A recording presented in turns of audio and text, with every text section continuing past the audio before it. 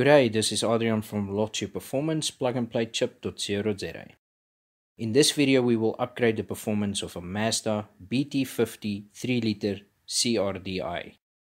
The method of tuning will be ECU Remapping. Most chips on the market will only increase common rail pressure. This will make a difference, yes.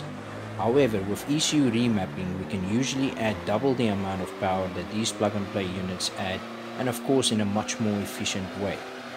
With ECU Remapping we adjust all engine parameters instead of just common rail pressure. This is the dyno before run. Please note power is measured on the wheels, no correction factors are used.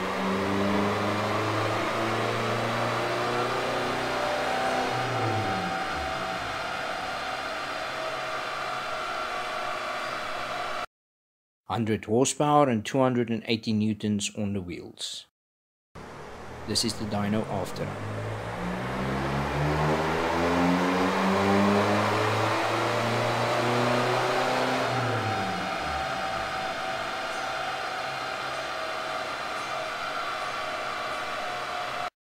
(125 horsepower and 359 newtons on the wheels).